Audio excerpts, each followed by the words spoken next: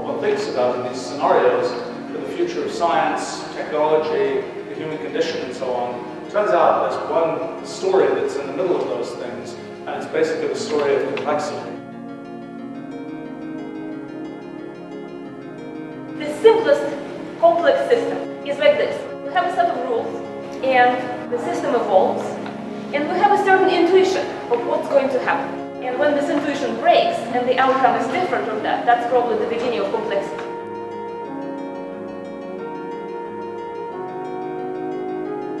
So the main question you probably have is, can a physicist contribute to these fields that apparently have nothing to do with physics? No one had ever thought that economics or sociology are related to physics.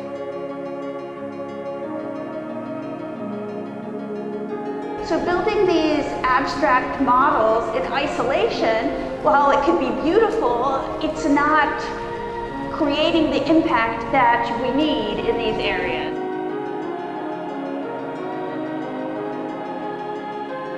To transmit knowledge, you need to work with someone in close collaboration, and someone that already has experience on that.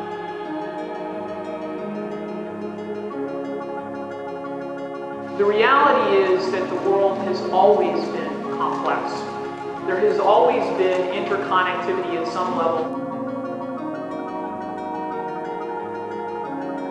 As an agent, regardless of whether you're biological or a machine, you have to be complex in some way to be able to continuously deal with the complexity that the world throws at you.